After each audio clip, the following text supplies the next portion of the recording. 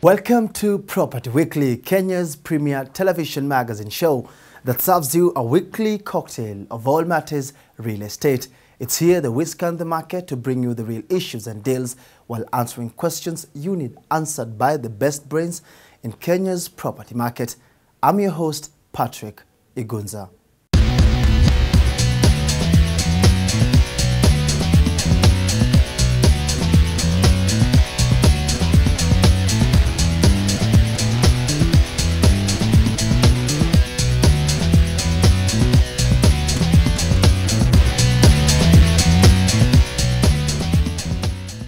Welcome to Property Weekly, the only television magazine show in Kenya that shines the spotlight on the real estate sector.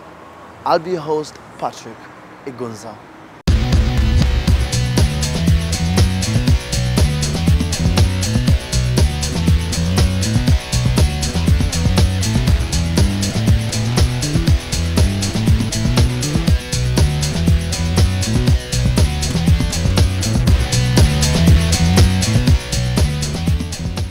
Let's first have a look at the latest news and developments in Kenya's property scene on the Property Scan.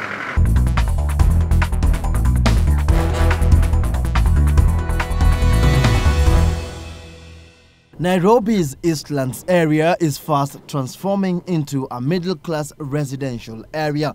The latest index report on the area from Has Consult shows a 9% jump in rental prices across the neighborhoods of Buruburu, Donholm, Nyayo Estate, Tena, Komarok and Imara Daima.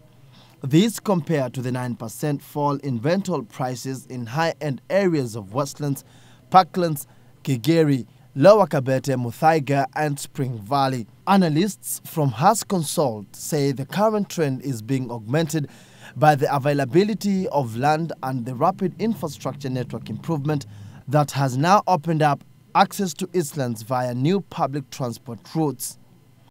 With the infrastructure growth in these areas, it's inevitable that prices are going to rise, because the reason why nobody wanted to be in Ruai or Donholm or all of these areas was because of congestion. You couldn't get in and out very easily. But you know, if you look at it, the transport network is quite phenomenal. There's a commuter rail coming in. There's these roads that are opening up the traffic avenues. So you're finding that there's more potential in these areas now. Presently, the average house price in Eastlands is at 5 million shillings for on-compound houses and villas, compared with the 20 million shillings prices of the same in Westlands. The soon-to-be-completed 8.5 billion shillings Eastern Bypass is also said to aid in the growth of Eastlands area, which now boasts 8 bank branches, 5 supermarkets, 2 malls and diverse private enterprises. Has Consult has now marked out the area as one of Nairobi's best residential investments for current returns and yields, with capital appreciation on property pegged at 30% in the next 18 months. Meanwhile, Kenya has received a 1.6 billion shillings loan from Japan to help decongest the traffic in Nairobi. The funds will be spent on the expansion of Ngong Road into a dual carriageway between Adams Arcade and Kenyatta Avenue. The deal was signed on Saturday by Finance Minister Njeru Githai on behalf of the government and Japan's ambassador to Kenya, Toshihisa Takata. If I remember correctly, 10-year grace period, and then later 30 years, 30 years of repayment, and interest rate is I think just 1.2%. This project will complement the Nairobi Missing Links project, also funded by Japan, which is near completion and which was commissioned by His Excellency the President last year. The signing of the loan agreement from the government of Japan comes barely a fortnight since Kenya received a 29 billion shillings loan from Japan towards the construction of the 19.8 kilometers Dongo-Kundu bypass and the 5.7 kilometers Kipevu Link Road to a new container terminal.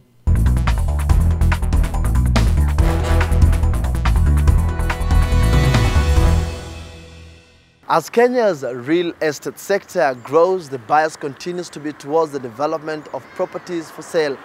But in a country where the cost of home ownership is way above the reach of many, shouldn't the focus now turn towards providing more incentives for development of rental housing to meet the current housing challenge? Here's more on that debate on this week's Real Issue.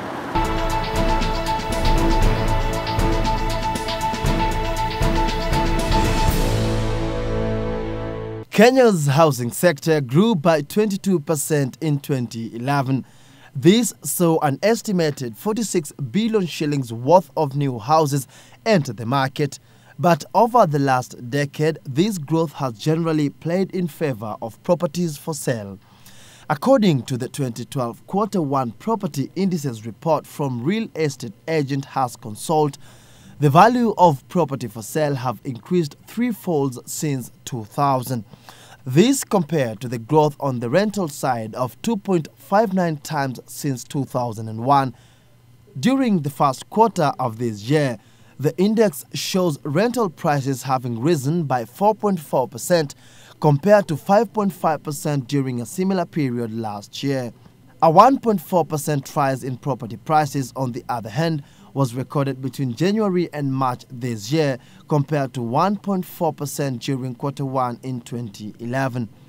The trend is attributed to the economic slowdown that has been occasioned by a sharp hike in lending interest rates, a situation that has resulted in an almost quiet property buying market. What this reflected was this general approach of possible buyers to hold off decisions on buying and opt to rent instead. Notably, in the rental sector, we've seen that the middle to lower income areas have actually seen an increase in rentals more so than the upper market.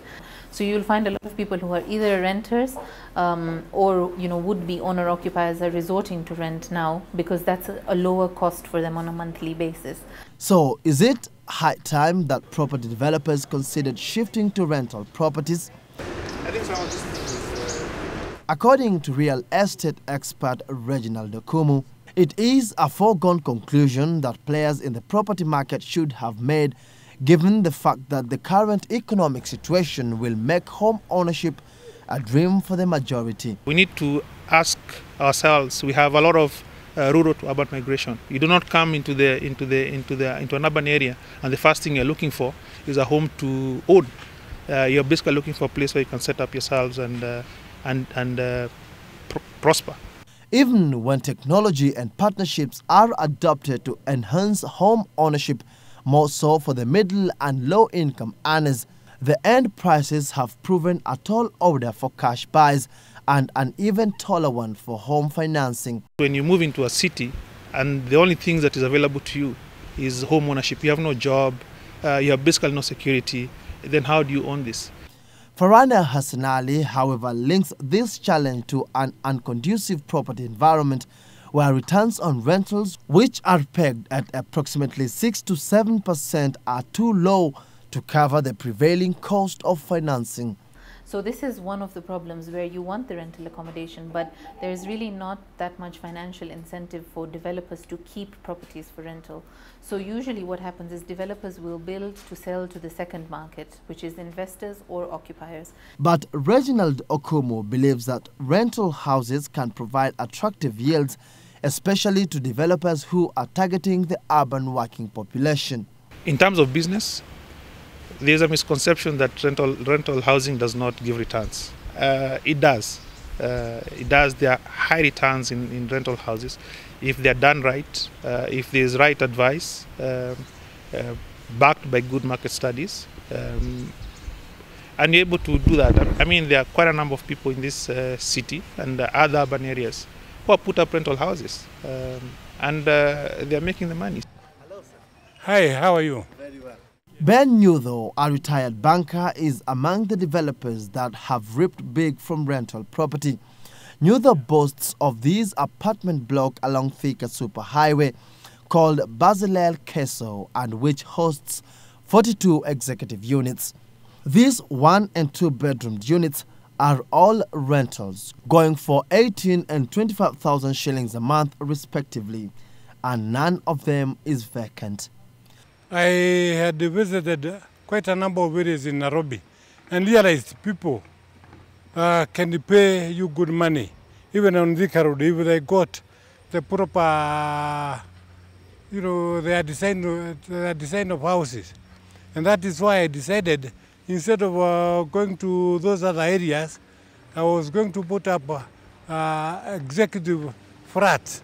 Nyutho says the secret of succeeding when venturing into rental property is to always guarantee value for a tenant's monthly pay. I would request those who are coming up with houses, new premises, to make sure that they provide modern houses.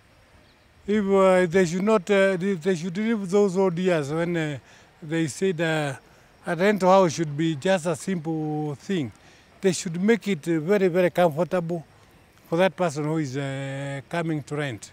Egypt, Tunisia and Morocco are among African countries that have tackled the housing challenge from a rental approach, and their market structures have also allowed private developers to sustainably chip in. But given Kenya's situation in which the demand for housing continues to outpace supply, providing more rental housing could be just what the doctor ordered to provide a measure of stability. Of course, that means that there'll be pressure on rentals, pressure on rental stock, and the likelihood of that is then your supply becomes lower than your demand, and then that pushes prices up. So, again, it's a bit of a double-edged sword in terms of the way forward. I think the culture it needs to change. We need to ask ourselves, what are our priorities? Our priority is first to provide shelter. Ownership and renting are just two sides of the same coin.